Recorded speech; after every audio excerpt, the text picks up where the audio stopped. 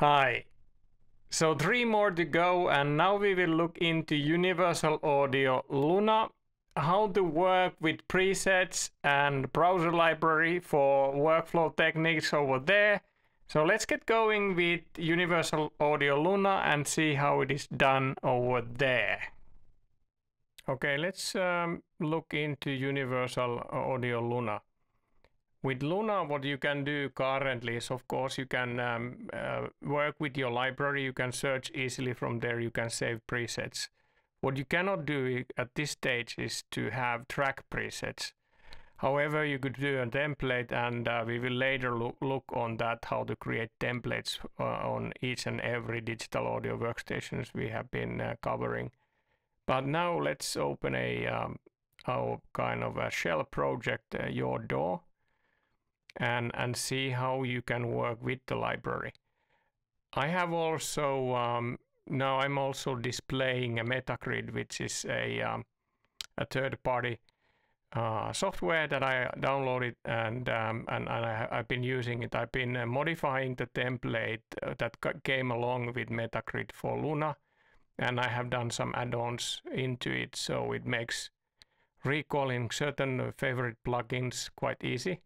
And I'll show how. Anyway, we can start with instruments, and for that we could basically add an instrument channel. And once we have an instrument channel added, there is a placeholder for instrument from where you can go and search things. You could actually, of course, browse things, but then you could also have like search and like, let's do so. Let's search for a contact. You could make this as your favorite. No, you could make this as your favorite as well. So when you go and search for favorites, then that would actually appear on top instead of like the lengthy list. However, the search is quite capable, like like in Pro Tools or in Studio One or in Ableton Live. But anyway, let's look on the presets first. So we have now here an instrument, and there you can have basically, when you click over here, you see that there are no presets currently saved for this instrument. We can go and create few. So for example, you could go and we could go and take the usual suspect analog strings and add that as a presets for contact. So let's go here and say save.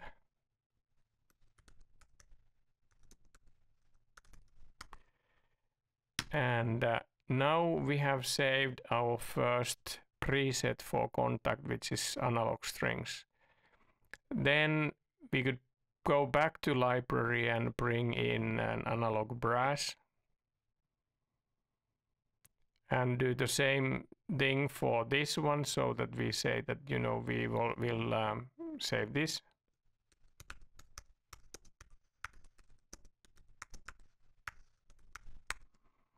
Analog brass and strings, sorry, not strings, winds.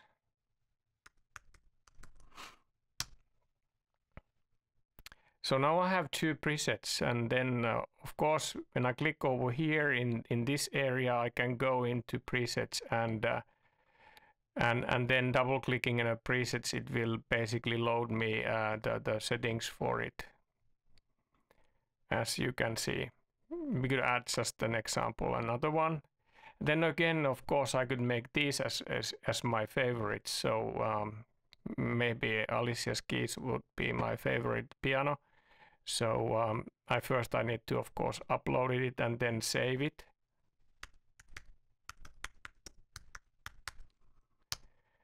And then I could also favorite. So now when I click on favorites, I only see that one and nothing else. And then, of course, this is then how I can move between these different settings and predefined instruments.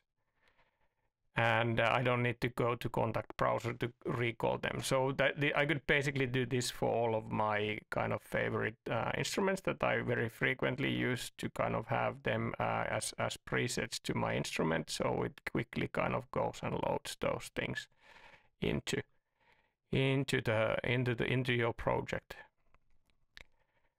Additionally, of course, you can go into inserts, and let's maybe try to find a plugin that I might not have a thumbnail for it. Okay, here's a good example on a Talchorus. So when you don't have a thumbnail for it, you basically see this icon, but then you can go over here and say that create a plugin icon. And oh, that's interesting. And now it created a plugin icon for you, and so now it's also visually you can kind of realize that what plugin you have there, and not only from the name.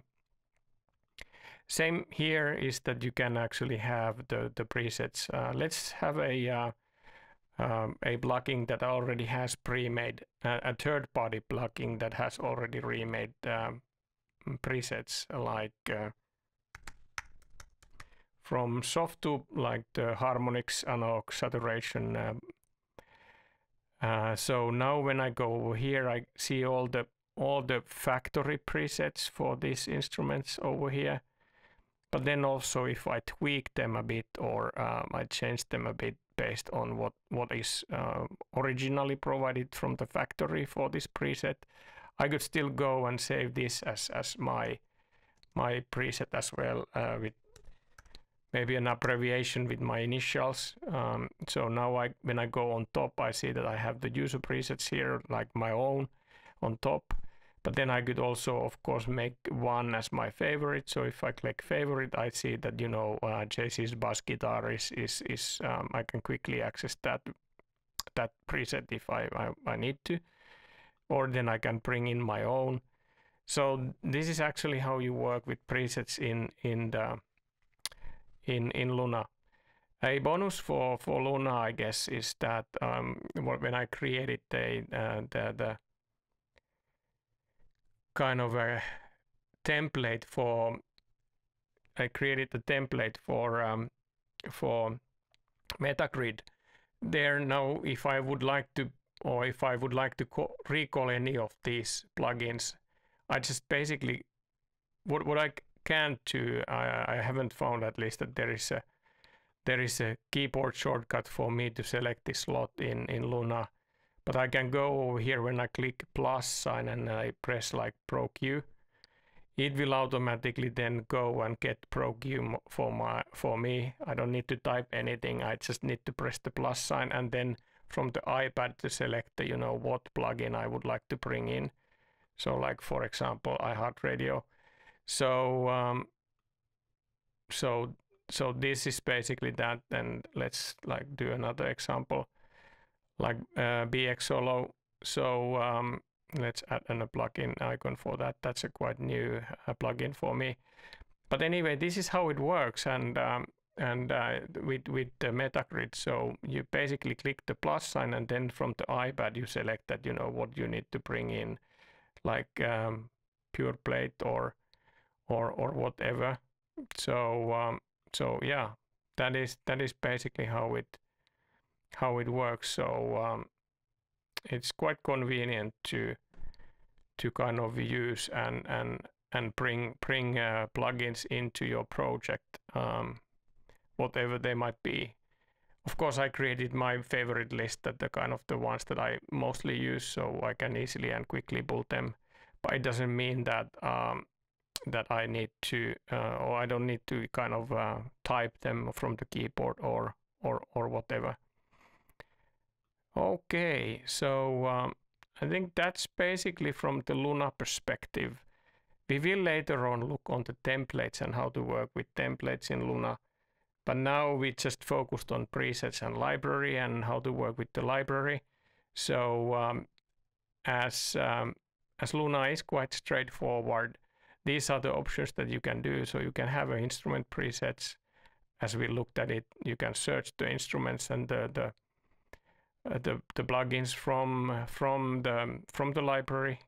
you can create these plugin thumbnails for those to be more visual in your mixer, and of course you can recall presets and create your own for the effects as well. But that's pretty much it what you have in Luna at this stage.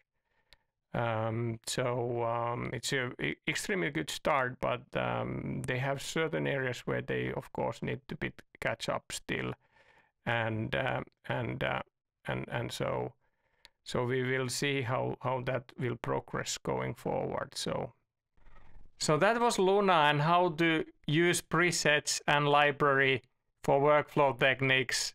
Next we will dive into Cubase, and we have 2 more to go, so Cubase and Reason.